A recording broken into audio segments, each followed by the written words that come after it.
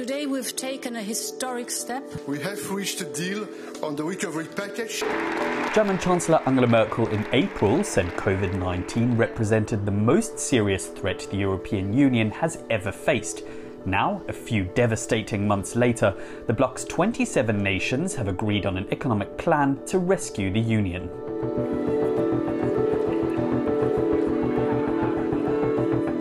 Wir haben damit die Weichen für die finanziellen Grundlagen der Europäischen Union für die nächsten 7 Jahre gestellt und gleichzeitig eine Antwort auf die größte Krise seit Bestehen der Europäischen Union gegeben in Form des Wiederaufbaufonds.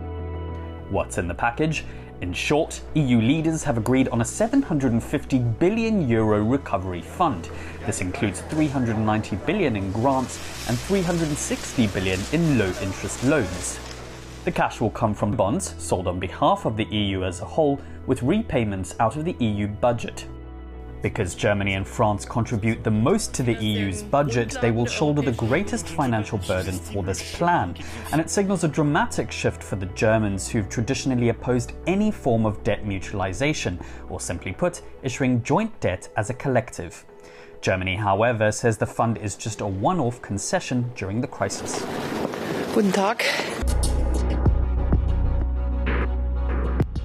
The funds unleash vital financial support, especially for southern states like Italy, Spain and Greece that are among those worst hit by COVID-19. But it's also a show of solidarity from Europe's wealthier nations and a challenge to doomsayers proclaiming the slow demise of cross-border cooperation in a time of resurgent nationalism. Almost 1/3 of the funds is earmarked for fighting climate change, and together with the bloc's next €1 trillion 7-year budget will constitute the biggest green stimulus package in history. But it's not without its problems. To get a deal over the line, provisions to combat sliding democratic standards in parts of Eastern Europe were weakened at the last minute. And that's a problem for the EU, which puts the rule of law and liberal democracy at its core. And of course, there's no guarantees the injection will bear fruit or that more problems won't emerge down the line. It may also simply not be enough.